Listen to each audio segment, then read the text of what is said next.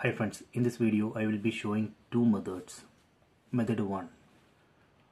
First, make sure that both TV and mobile phone both are connected to same Wi-Fi network. So here I have connected this TV to Wi-Fi network named BSNL 1. Here in the left side you can see I have connected this mobile phone to same Wi-Fi network BSNL 1. After that, in TV, go to settings, then select device preferences, then select chromecast, then select let others control your cast media. So here we need to select always. Select always here.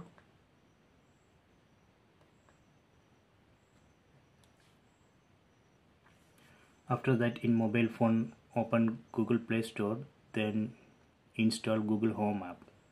I already installed this Google Home app. Let me open it. Then log in with the Gmail ID and password. This Google Home app will automatically search and detect nearby cast devices in the same Wi-Fi network. You can see it has detected Android TV which I am using. This is the name of the TV. Tap on this name. Then tap on cast my screen. Then tap on cast screen. Then tap on start now. See, it's working.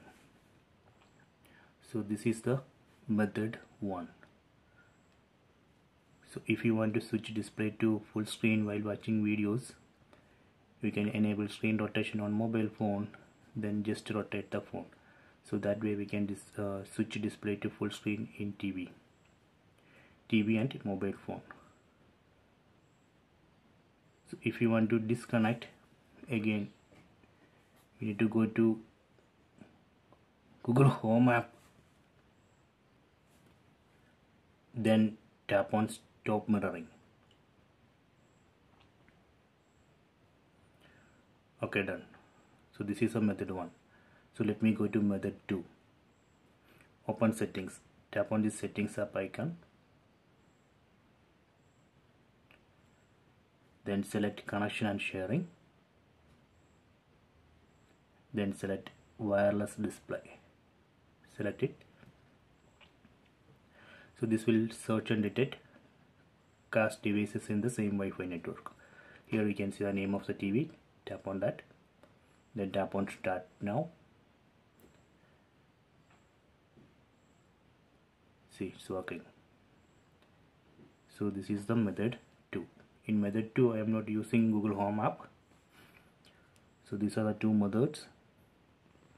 So if you want to disconnect, again go to settings, connection and sharing, wireless display, then tap on TV name, then tap on disconnect.